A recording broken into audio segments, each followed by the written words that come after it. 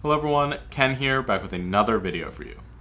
Today I'm going to give you one data science insider secret that I hope will help you along your data science journey. If you stay till the end, I'll even share a work sample that helps you leverage this information further. One thing that I've found in my collaboration with other data scientists is that many of them rely heavily on outside resources when writing code and when doing data science. I obviously do this myself as well.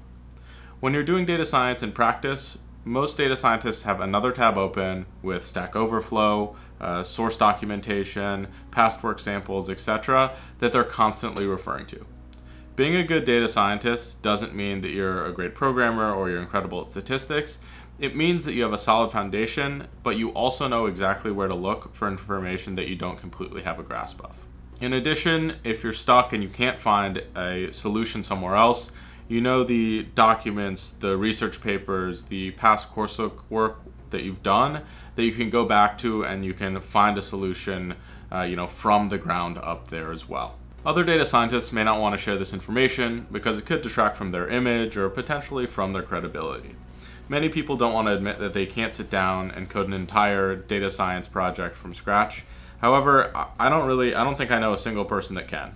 Everyone has to refer to outside research, information, and materials to get good quality of work done. Another insider secret that they won't tell you is how important hitting the like button, subscribing, and turning on notifications is for helping this channel grow through the YouTube algorithm. If you enjoy this content, please do those things. I would hope that this is a relief to many of the people who are going about learning this field.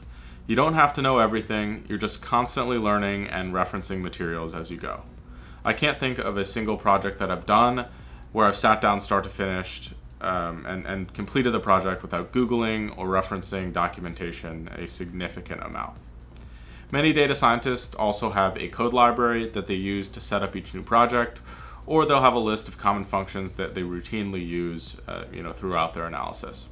When I was first starting out, I even used a script that one of my professors gave me for months until I got accustomed to memorizing the commands.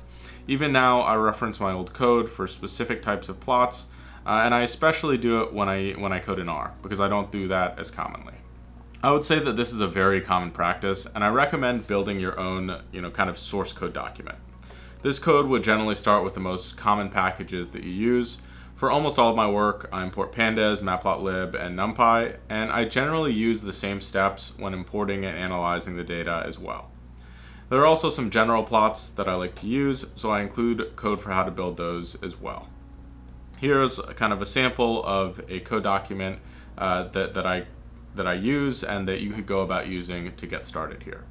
I've included this basic framework or starter code in my GitHub linked in the description below. As you can see, it's relatively simple, but it can get you up and running very quickly, and it can save you some pretty aggressive time and effort when you're starting out with these projects and when you're starting to learn data science. As usual, thank you so much for watching and good luck on your data science journey.